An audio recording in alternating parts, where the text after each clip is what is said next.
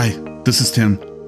If this is your first time watching or listening to one of my readings of the Lost Books, I'd encourage you to listen to the following introduction. That way you'll understand why I provide these readings as a resource for you. If you have heard one before, you won't miss anything if you skip the intro and go straight to the reading. I hope you enjoy and are blessed by this reading of one of the books, hidden or lost to history.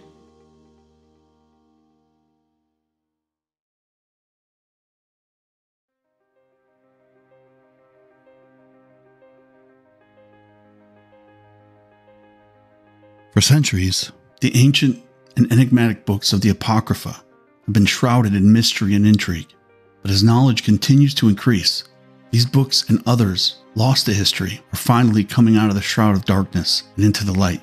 While the knowledge of the existence of these texts is beyond debate at this point, what is contested is whether or not they hold any significance in the life of a modern-day follower of Yahusha.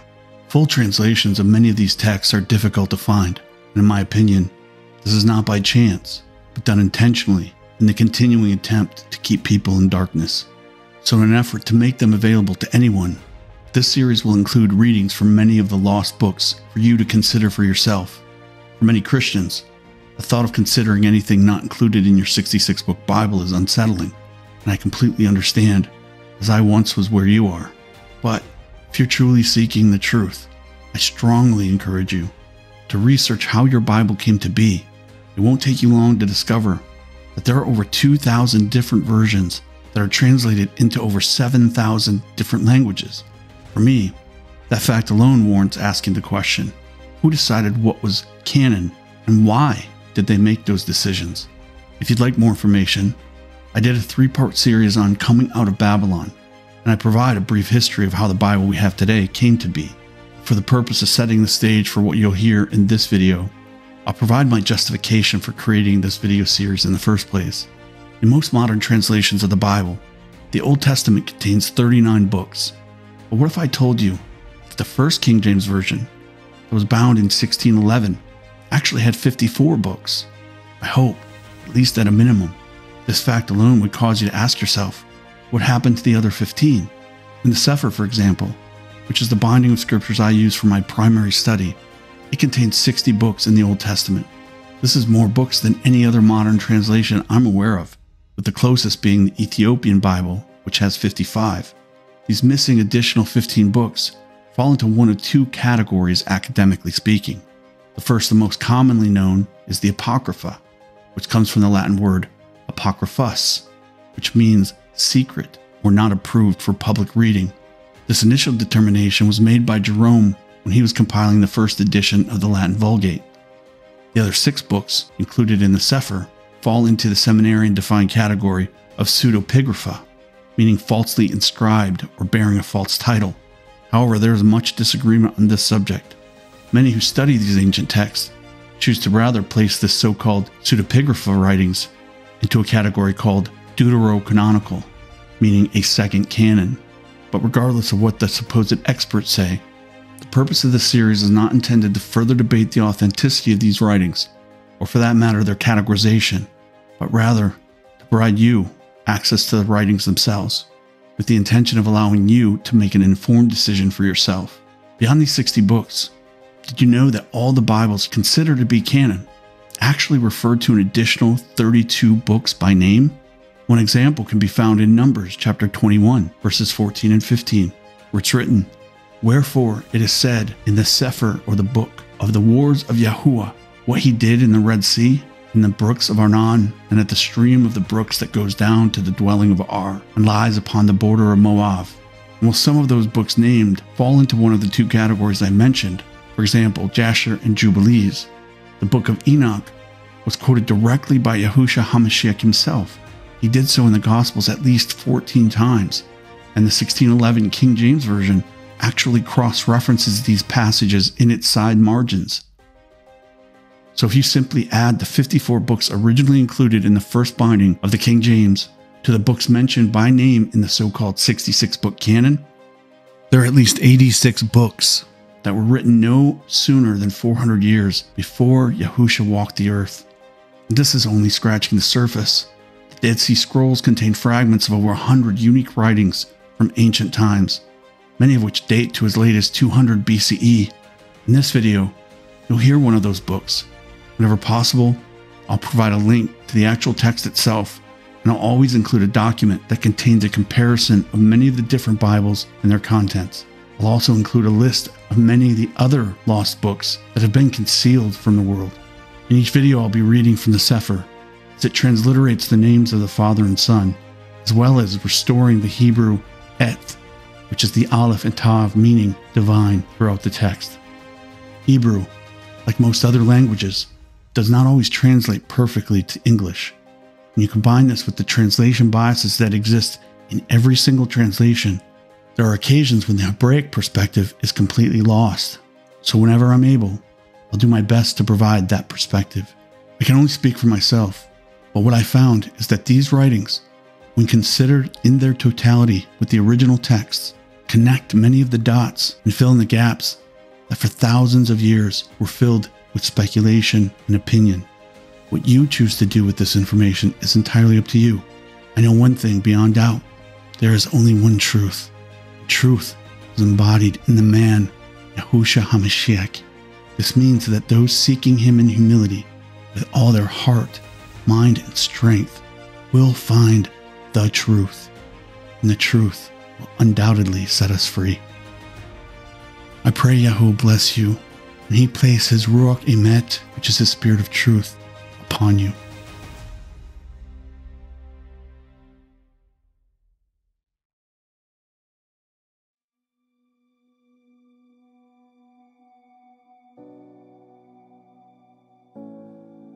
Originating from a period of exile and turmoil, the books of Baruk, whose name means blessed in Hebrew, were written by Baruk, the son of Neriyahu. Baruk was the scribe, companion, and friend of the well-known and great Navi or prophet Yirmiyahu. This ancient text was originally included in and counted as canon in the 1611 King James Version of the Bible. It offers us a unique window into the experience of the children of Yasharel during their great tribulation as captives in Babylon. Both 1 and 2 Baruk were written to a people in despair, grappling with the destruction of their homeland and their temple. Yet in the middle of the ruins, they both shine as beacons of hope. 1 Baruk begins with a confession of sins, acknowledging the transgressions against Yahuah's Torah, which led to their chastisement. It moves quickly to an exploration of wisdom personified in the form of the Word. And if you've ever read the Gospel of Yochanan, which is John chapter 1, then you know that the Word is Yahusha HaMashiach. The books emphasize the importance of wisdom and stresses the importance of seeking it in Yahuah's Torah. They both encourage us to seek wisdom in humility and meekness, while trusting Yahuah to give us understanding so that we can apply it in our own lives. Both books are timeless messages, but as the world grows closer to the Great Tribulation, they are even more relevant today as they were when they were first written. In 2 Baruk, the narrative transitions into foretellings or prophecies concerning the end times, and it serves as a warning to those walking apart from Yahuah's Torah, while serving also as a roadmap for navigation of the tribulation to come for all those walking in the way of Torah. These books provide more details about the tribulation than all of the other canonical books of the Bible combined, and after hearing it, you'll undoubtedly understand why the adversaries of Yah wanted to conceal it. What you're about to hear in great detail is the foretelling of the time of great upheaval, and it may frighten some of you, but please listen to the entirety of both books, as ultimately they also detail the promises of protection during the tribulation and the final restoration of peace and justice, just as Yahuah has promised from the beginning.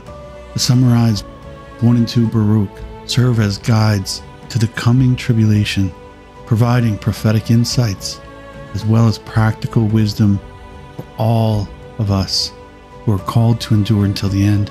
They remind us that even in the face of such great tribulations, because of Yahuah there is always hope, and that wisdom, sought and applied, can lead us through the darkest times, even the darkest of human history. I pray the Ruach HaKodesh open your eyes that you might see, and open your ears that you might hear, and you find peace in the truth of Yahuwah's words given to his proclaimer, Baruk. 1 Baruk, chapter 1. And these are the words of the CEPHER, which Baruk, the son of Neriyahu, the son of Maayasahu, the son of Sedekyahu, the son of Asayahu, the son of Kelkyahu, wrote in Babel, in the 5th year, and in the 7th day of the month, what time as the Kasdim took Yerushalayim and burned it with fire.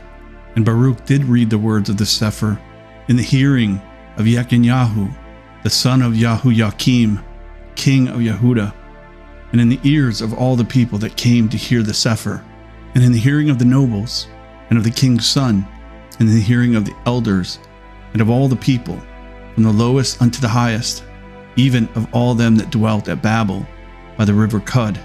Whereupon they wept, fasted, and prayed before Yahuah.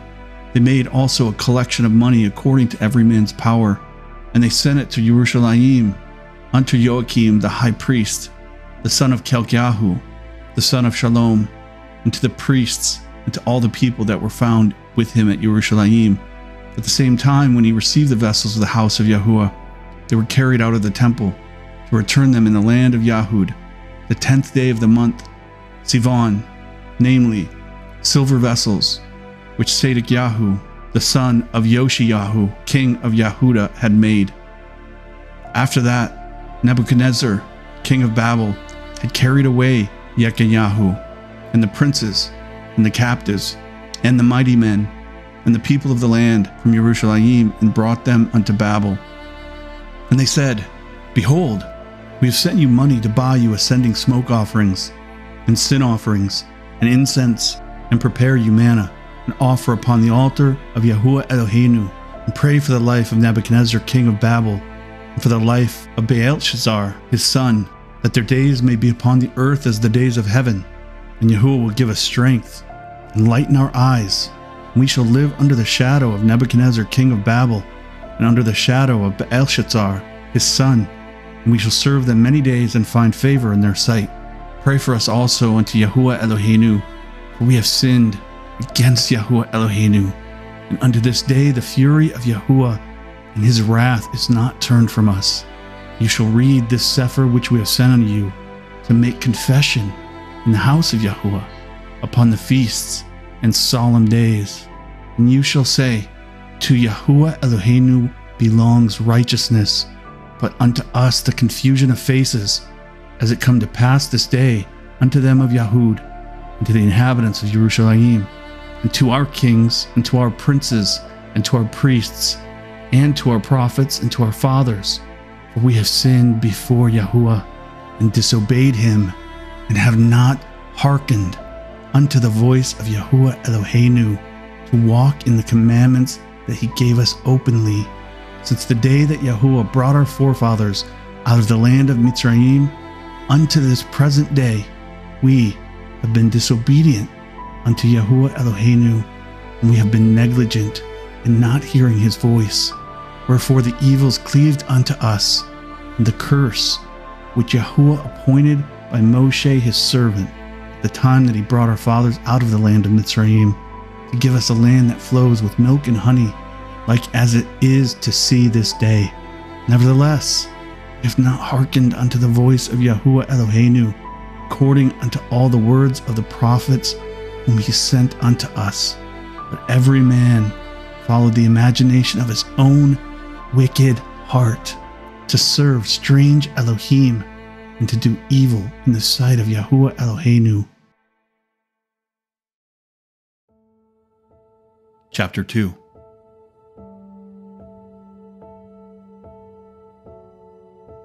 Therefore Yahuah has made good on his word, which he pronounced against us, and against our judges that judged Yasharel, and against our kings, and against our princes, and against the men of Yasharel and Yehudah, to bring upon us great plagues, such as never happened under the whole heaven, as it came to pass in Yerushalayim, according to the things that were written in the Torah of Moshe, that a man should eat the flesh of his own son, and the flesh of his own daughter. Moreover, he has delivered them to be in subjection to all the kingdoms that are round about us, to be as a reproach and a desolation among all the people round about, where Yahuah has scattered them. Thus, we were cast down and not exalted, because we have sinned against Yahuah Eloheinu, and have not been obedient unto his voice.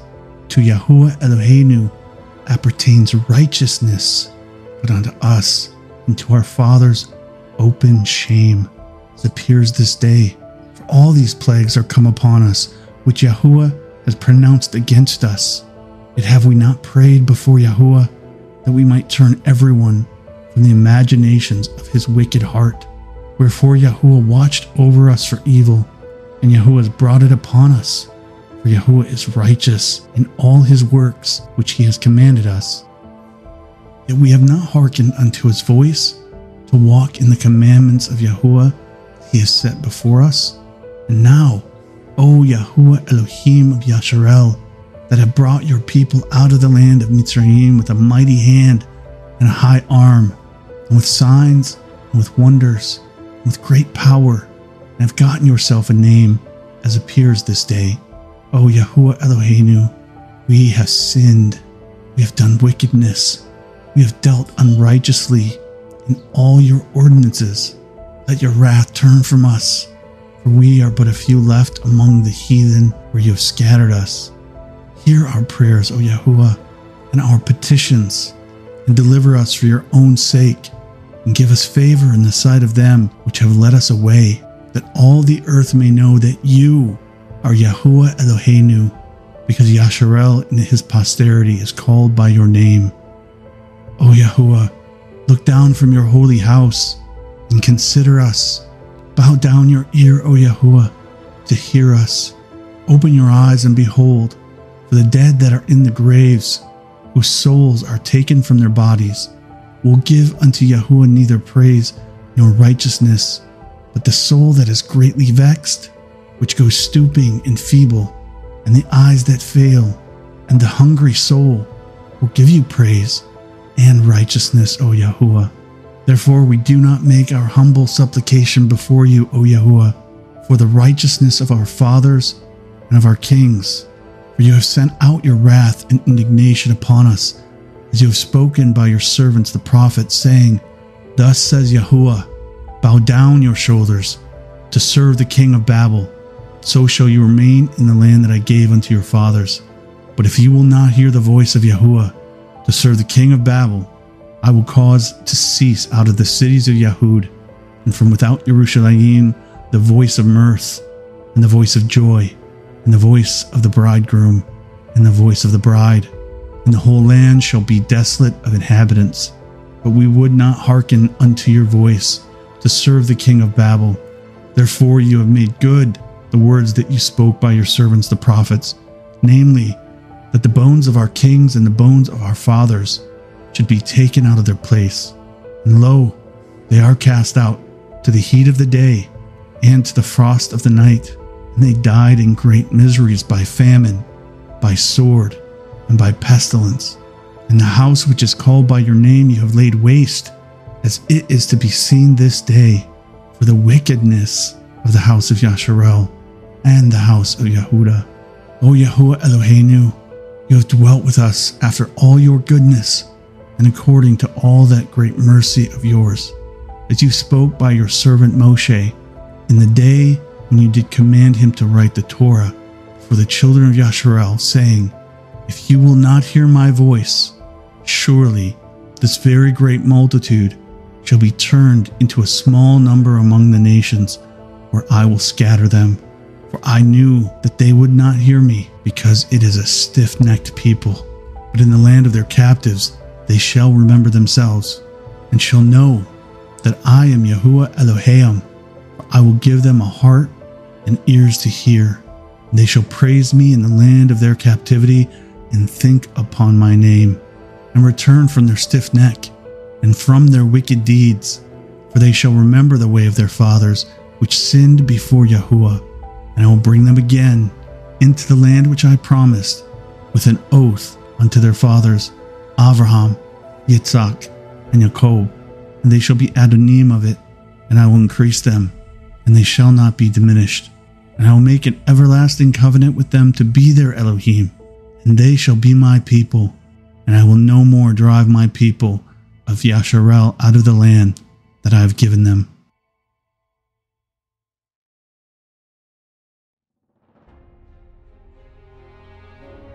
Chapter 3. O El Shaddai, Elohim of Yasharel, the soul in anguish, the troubled Ruach cries out to you, Hear, O Yahuah, and have mercy. You are merciful, and have pity upon us, because we have sinned before you. For you endure forever, and we perish utterly. O El Shaddai, Elohim of Yasharel, hear now the prayers of the dead inhabitants of Yasharel, and of their children, which have sinned before you, and not hearkened unto the voice of you, their Elohim, for the which cause these plagues cleave unto us. Remember not the iniquities of our forefathers, but think upon your power and your name now at this time.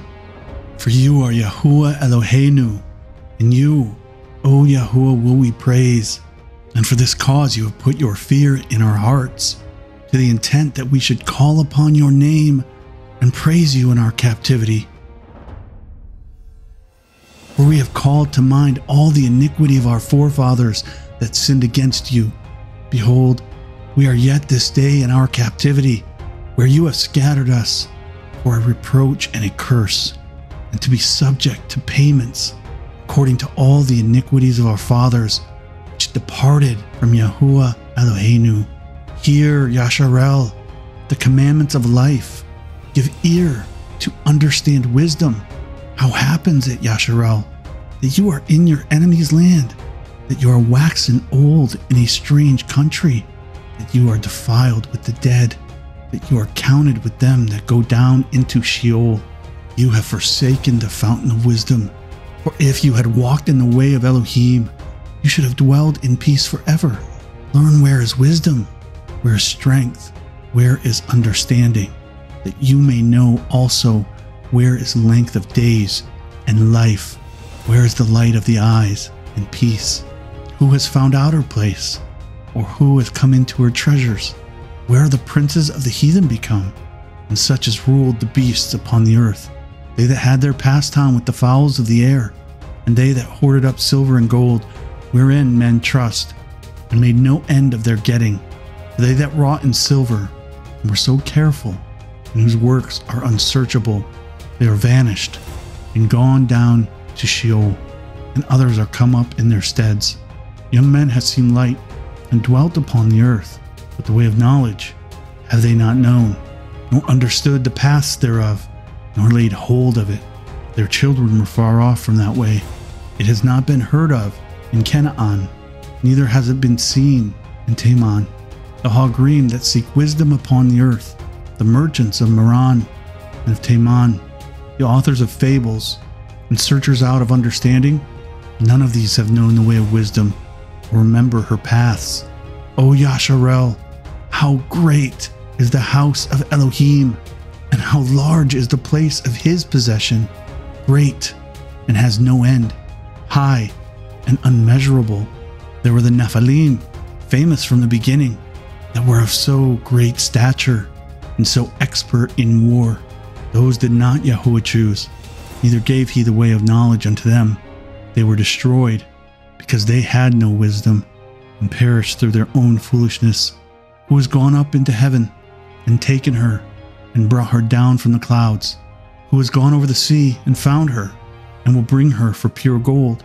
No man knows her way, nor thinks of her path, but he that knows all things knows her, and has found her out with his understanding. He that prepared the earth forevermore has filled it with four-footed beasts. He that sends forth light, and it goes, calls it again, and it obeys him with fear. The stars shined in their watches, and rejoiced. When he calls them, they say, Here we be. And so with cheerfulness they showed light unto him that made them. This is our Elohim, and there shall none other be accounted of in comparison to him.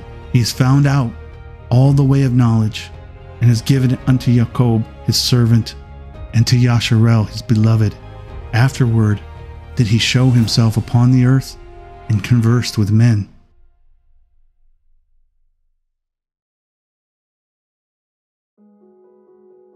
Chapter 4. This is the CEPHER of the commandments of Elohim, and the Torah that endures forever. All that guard it shall come to life, but such as leave it shall die. Turn you, O Jacob, and take hold of it. Walk in the presence of the light thereof, that you might be illuminated. Give not your honor to another, nor the things that are profitable unto you to a strange nation. O Yasharel, happy are we, for things that are pleasing to Elohim are made known to us. Be of good cheer, my people, the memorial of Yasharel. You were sold to the nations, not for your destruction, but because you moved Elohim to wrath. You were delivered unto the enemies, for you provoked him that made you by sacrificing unto devils and not to Elohim. You have forgotten the everlasting Elohim that brought you up. You have grieved Yerushalayim that nursed you. For when she saw the wrath of Elohim coming upon you, she said, Hearken, O you that dwell about Zion. Elohim has brought upon me great mourning. For I saw the captivity of my sons and daughters, which the everlasting brought upon them. With joy did I nourish them, but sent them away with weeping and mourning. Let no man rejoice over me, a widow, and forsaken of many, who for the sins of my children am left desolate, because they departed from the Torah of Elohim. They knew not his statutes, nor walked in the ways of his commandments, nor trod in the paths of discipline in his righteousness.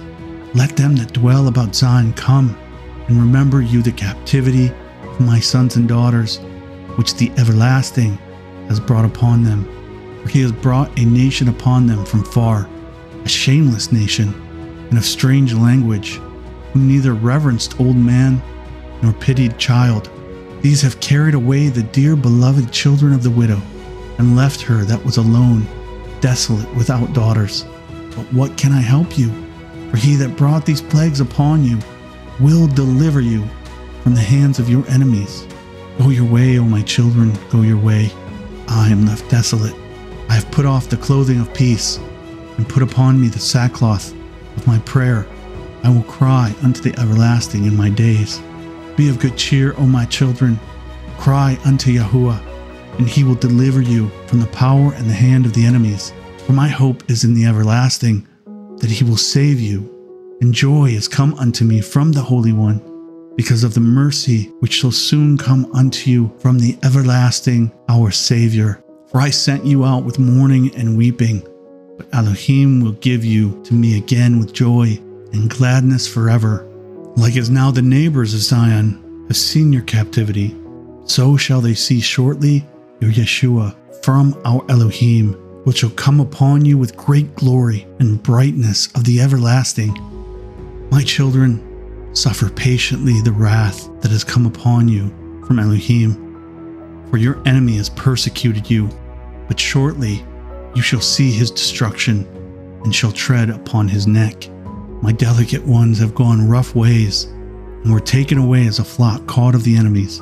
Be of good comfort, O my children, and cry unto Elohim, for you shall be remembered of him that brought these things upon you. For as it was your mind to go astray from Elohim, so, being returned, seek him 10 times more.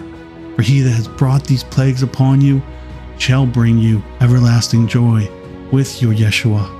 Take a good heart, O Yerushalayim, for he that gave you that name will comfort you. Miserable are they that afflicted you, and rejoiced at your fall. Miserable are the cities which your children served. Miserable is she that received your sons. For as she rejoiced at your ruin, and was glad of your fall, so shall she be grieved for her own desolation. For I will take away the rejoicing of her great multitude, and her pride shall be turned into mourning. For fire shall come upon her from the everlasting, long to endure, and she shall be inhabited of devils for a great time. O Yerushalayim, look about you toward the east, and behold the joy that comes unto you from Elohim. Lo, your sons come, who you sent away. They come gathered together from the east to the west, by the word of the Holy One, rejoicing in the glory of Elohim.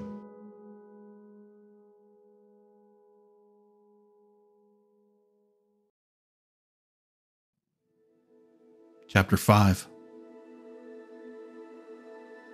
Put off, O Yerushalayim, the garment of mourning and affliction, and put on the comeliness of the glory that comes from Elohim forever.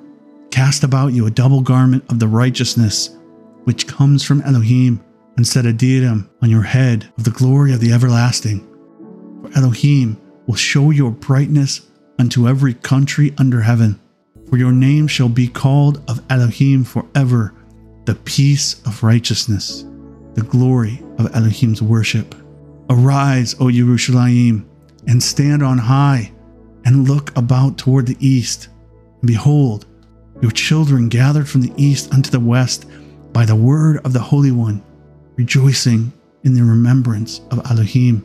For they departed from you on foot, and were led away of their enemies.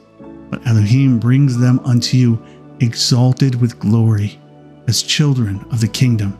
For Elohim has appointed that every high hill and banks of long continuance shall be cast down, and valleys filled up, to make even the ground, that Yasharel may go safely into the glory of Elohim. Moreover, even the woods and every sweet-smelling tree shall overshadow Yasharel by the commandment of Elohim. For Elohim shall lead Yasharel with joy in the light of his glory, with the mercy and righteousness that comes from him.